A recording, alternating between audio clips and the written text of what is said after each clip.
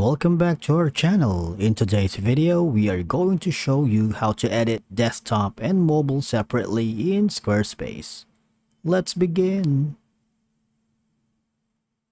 Now, the first thing you need to do is to log in using your credentials. If this is your first time here on Squarespace, you might want to click on the Create Account option in the upper right corner. And from here, you can continue with Google. You can continue with your working or business email, or you might want to click on the more options so that you can continue with Apple, your Facebook, and just by following the on-screen instructions, you are all set.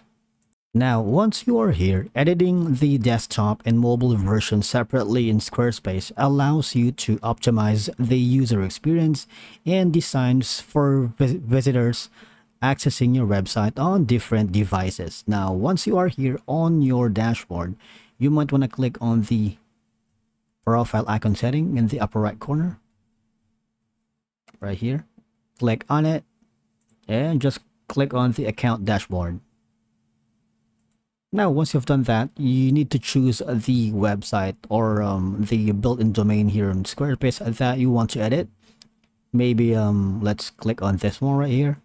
Click on it and you will be directed to the editor where we can simply make some edit on desktop and mobile version separately. Now, as you can see, whenever you edit on this section right here, this is going to be the desktop version. All right. Now, anything here,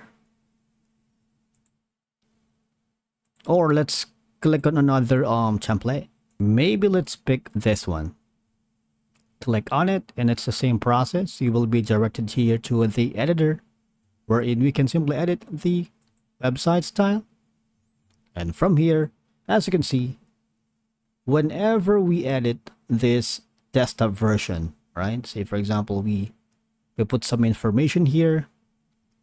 It's not gonna be always the same for the mobile version, because sometimes, or most of the times, the texts are too bold for here in the mobile version, or it doesn't align on the specific area in your mobile, or sometimes most of the texts are padded, if you know what I mean. Now, for you to be able to do that, you need to edit the platforms separately, right? Now, if you are here on desktop, when you click on edit right here, say for example, we're gonna make this a little bold and we're going to change the color of the text from orange to white. Now just save it, but you also need to, say for example, we're going to maximize all of the letters. Now save that, but you also need to edit it separately on the mobile version. Now if you think it is not good enough, you might want to tweak the settings onto your preference and liking. All right. Now again, all you're gonna do is once you edit something here on the mobile version, just click on save, right?